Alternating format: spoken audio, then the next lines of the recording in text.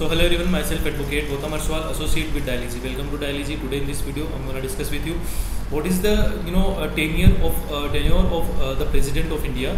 So let's start the discussion. The person after being elected takes charge of the office of President. Article 56 provides the provision regarding tenure or term of the President.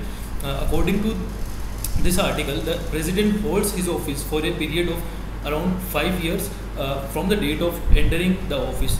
The President can continue to hold his office even after the end of 5 years, till the time the next elected person takes charge of takes charge of the office. And a person who has been elected President once can also be re-elected, and therefore the tenure of the President can be more than 5 years if he is re-elected. And President also has that option of resigning from his office even before his term ends.